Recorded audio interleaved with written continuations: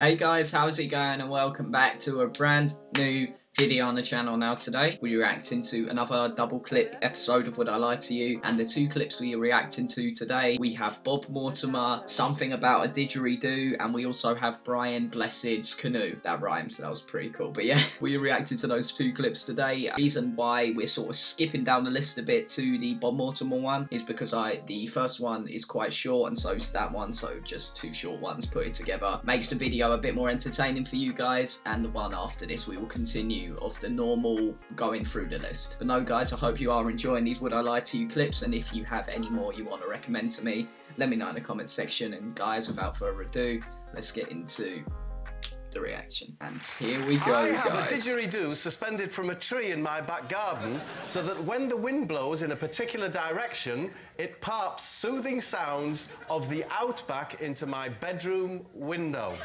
Okay, that's a cool invention. Pops soothing sounds of the outback. Yes. What a poetic way of putting it. Do you genuinely believe that that particular instrument makes a pop? How would you describe it, Greg? Yeah. And how soothed do you feel? Right, well, stop popping. I get this every night in my house, please. Where is it, Bob? It's in a tree. Yeah.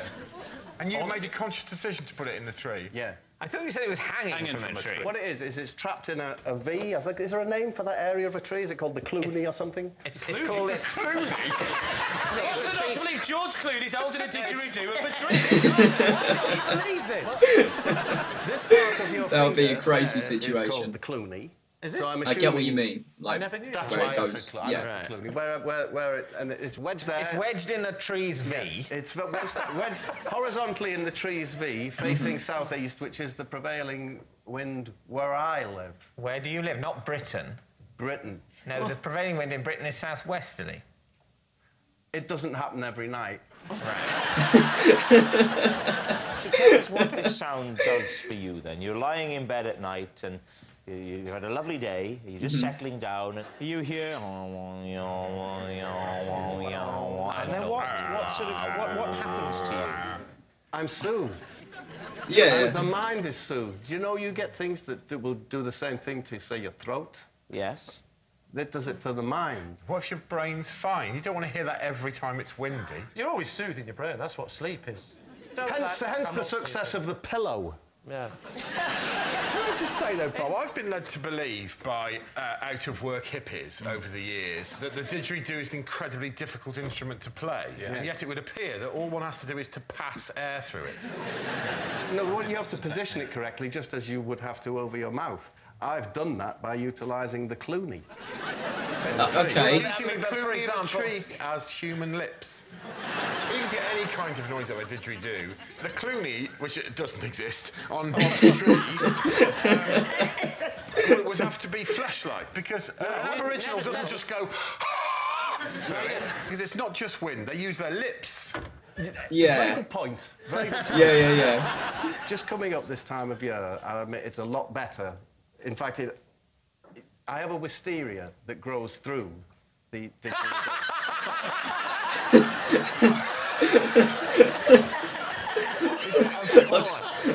And when the wisteria comes into leaf, Yes. not only does it pipe the wind towards the didgeridoo, but it acts as the lips. Understood. It's long been Okay. said that if the wind blows in the right direction through wisteria, it can play any instrument in the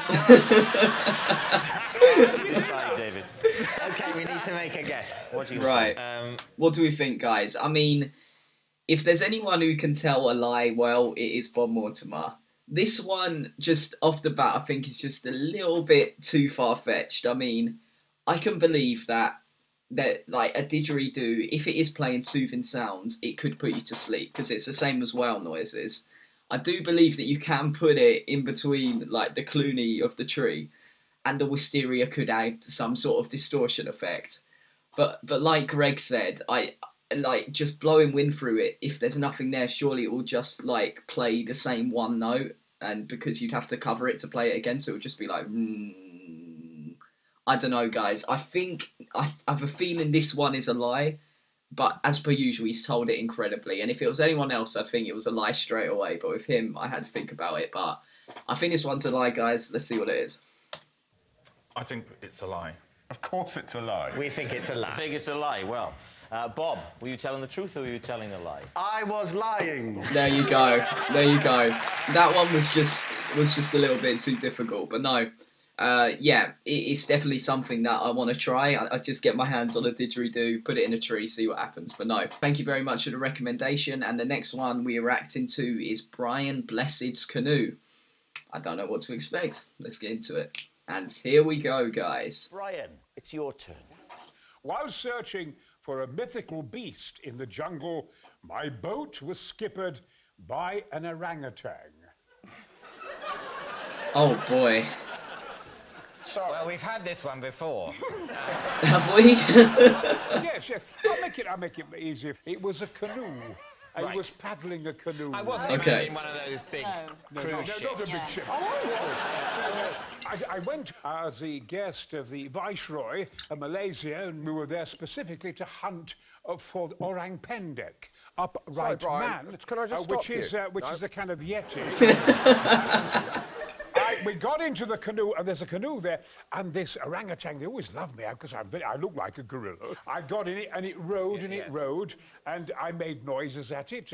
I actually developed the noise for the King of the Gungans in Star Wars. I played Boss Nass, and when the Jedi wanted me to help them, they all kneeled in front of me. I stepped in front of it.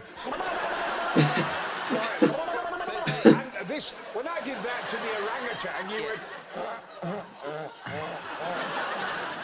So let me clarify. You're in search of a mythical beast. Yes, here we arrive go. in Malaysia, and you come across a river, you get into a canoe, the canoe, at the oars of the canoe is already an orangutan. That's right. He starts rowing. You give directions to the orangutan using noises later to be employed in a major sci-fi franchise.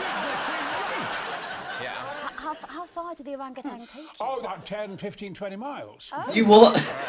You what, feed mate? him? And at the end of the journey, when we got off the bank, he gave me a wonderful, big, deep-throated kiss. I would like to pause the proceedings and have a word with my client. We'd like to change your plea. And he liked... Insanity. He loved it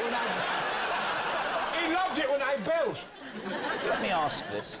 The orangutan, was he paddling with an oar? Oh, yes, he's right. Or was he paddling with his large hands? No, he was paddling like an Olympic rower. Oh, no, come on! So, David, what is your team thinking about Brian's story? Guys, what the hell did I just watch? Are you trying to tell me? I don't even know if I understand this correctly. So he's in search of a standing up orangutan. He steps off the boat. He comes back out of nowhere. An orangutan has appeared. He starts making some noises towards it, and it starts rowing, like literally like that. And you're saying the noises he made were put into Star Wars: Return of the Jedi. Is that what it was? Guys, if this is true, I will do something crazy at the end of this video. I don't know what yet, but this cannot be true. I'm saying this is a lie. Let's see what it is. Kate, do you think it's true? I like the detail, but I'm concerned about the distance the orangutan succeeded. Yeah, 20 miles as well. I could have believed it, but all that way? I think it would have the upper body strength, Yes. but would an orangutan see the point Yes. of rowing strangers 20 miles? Do you know the only thing I don't buy is that? Yeah, I get what you mean. Well, I once heard a podcast in which someone described a chimpanzee making a gin and tonic. No way. Sorry, That does change a few things. Yeah. So you're saying it's true? Yeah, it's true, You're saying it's yeah. true. Brian You're Blessed, kidding me. Was that the truth or was it a lie? True. I've heard everything. I've heard everything. I cannot believe that. What?